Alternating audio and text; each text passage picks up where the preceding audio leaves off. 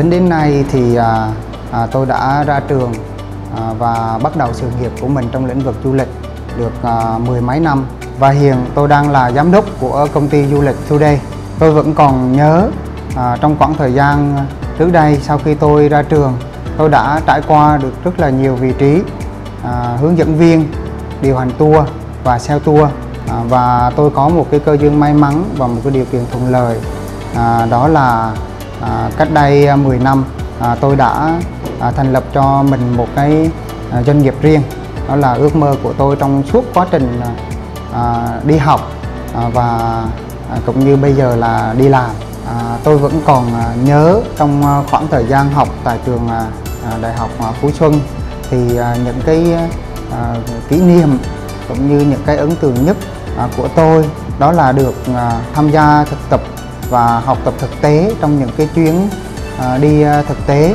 Và trong chuyến đi thực tế đấy thì tôi được sự chỉ dẫn tận tình của thầy giáo tiến sĩ Bùi Quang Tuyến đã giúp tôi có được những cái kinh nghiệm đầu đời trong lĩnh vực du lịch, để sau này khi tôi được ra trường thì có những cái kinh nghiệm đấy để góp phần cho sự phát triển của sự nghiệp tôi bây giờ.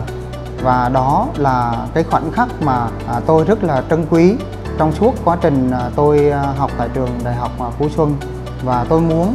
gửi gắm đến cho thế hệ sinh viên của trường Đại học Phú Xuân bây giờ và tương lai là các bạn hãy trân quý cũng như là khai thác tối đa và học tập trong những cái chuyến thực tế, và hãy tận dụng cái kiến thức của mình có được trên giảng đường đại học về lý thuyết và áp dụng nó vào thực tế trong những cái chuyến đi thực tế học tập ở bên ngoài. Và cái đó mới là cái góp phần cho các bạn có một cái nền tảng khi các bạn bước vào đời, khi các bạn ra trường để kiếm được một cái công việc thực sự như là mong muốn của mình.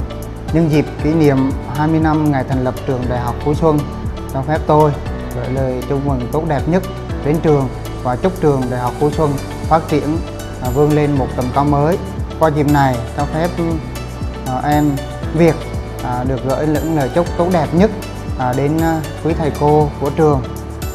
và chúc quý thầy cô luôn luôn mạnh khỏe và có thật nhiều năng lượng và nhiệt huyết để truyền đạt những kiến thức cho thế hệ trẻ mai sau, ươm mầm cho thế hệ tương lai của đất nước. Chúc mừng kỷ niệm 20 năm thành lập trường Đại học Phú Xuân.